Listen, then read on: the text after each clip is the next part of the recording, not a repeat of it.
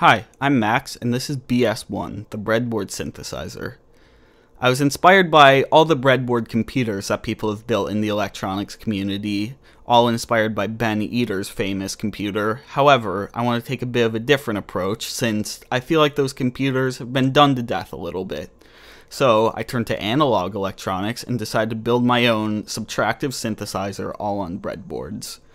It features a power supply that puts out plus and minus 12 volts, a MIDI to CV converter based on AT-Tiny and Jan Oostman's good old MIDI to CV project, two VCO 4069s from Rene Schmitz based on the 4069 hex inverter, two relaxation op-amp LFOs, a basic mixer with a little white noise source stuffed in the corner here, two ADSRs based on a CMOS 555, again a Rene Schmitz design, this one the fastest ADSR in the West, a Polyvox clone VCF featuring NTE 888M programmable op-amps, and finally a Henry Santana VCA based on two JFETs. So, let's get started and plug in MIDI,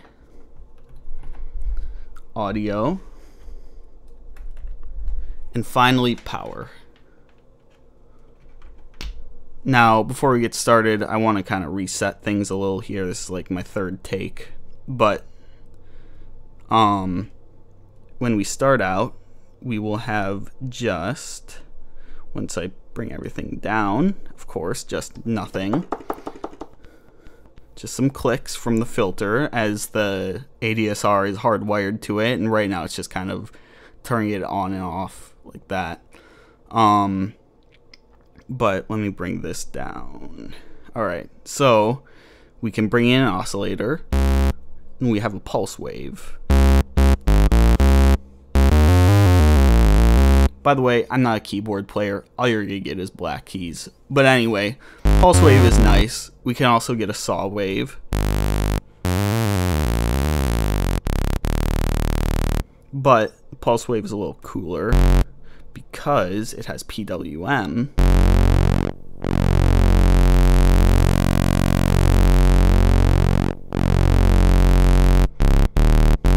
We can also modulate that with our LFO.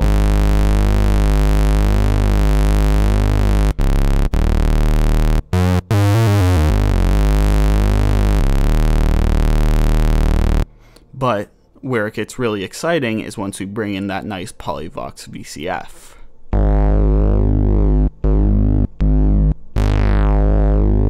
I already have the LFO going on that a little bit, so that's why there's some of the wobbling. We can turn that off.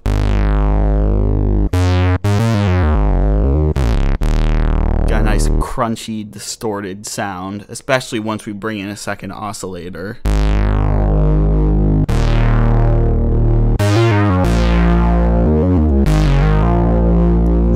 Resonance more. Bring this down a little.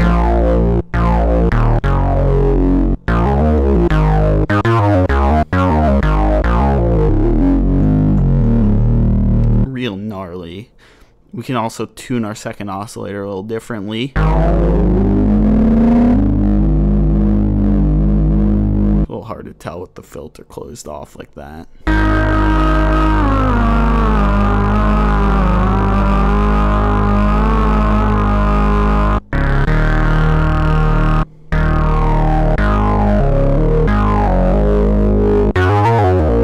Bring in that LFO again to put some wobble on the filter.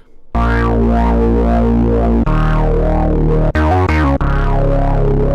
off the resonance a little bit.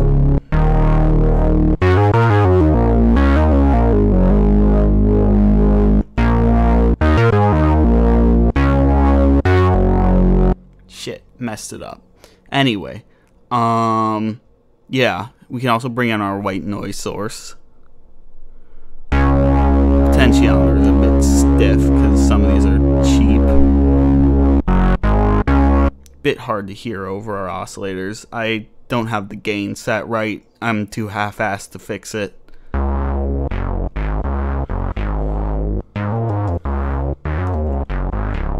There we go. Got some nice texture to the sound now. We can also go into a bandpass mode on the filter.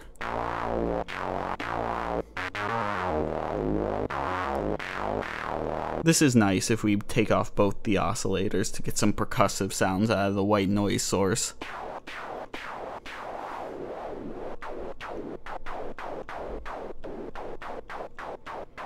If we bring up the resonance.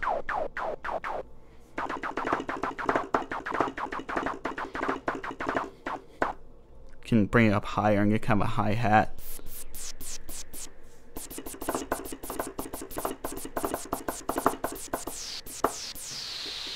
Good stuff.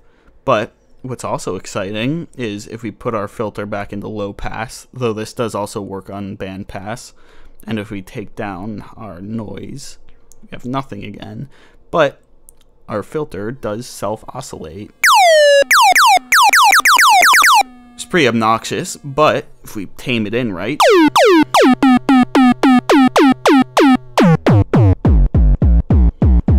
you can get some nice kind of kick drum type sounds.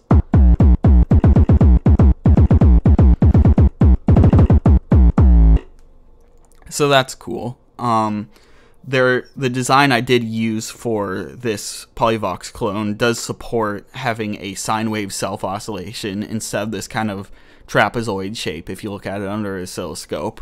But I ran out of board space, so we're stuck with this. It also supported volt per octave tracking on the cutoff, but again, ran out of board space, so all we get is this LFO.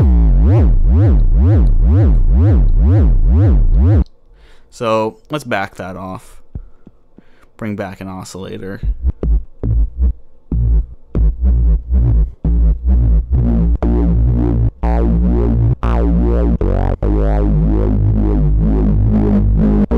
Why not bring back both?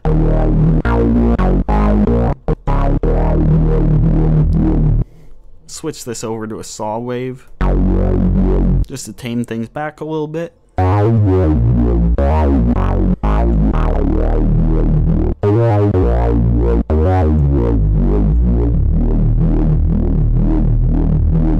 We can also play with the amplitude envelope if we so wish.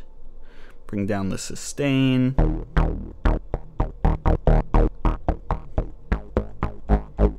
Get some kind of plucky sounds.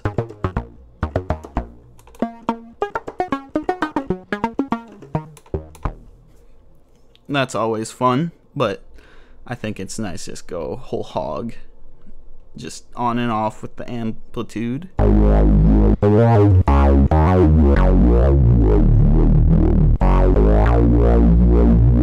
that's about all I have to show, actually. It's really a simple synthesizer, but for this compact, all on breadboards, I'm really happy with it, really proud of it. Hope you enjoyed taking a listen to it. One last thing I want to say is I do have a song coming out written with sounds entirely from this synthesizer, though that's going to be released at Flash Party 2021, so that'll be a couple days. That'll get released on my Bandcamp, be able to take a listen. Hope you like it. And yeah, that's about it. Thanks. Bye.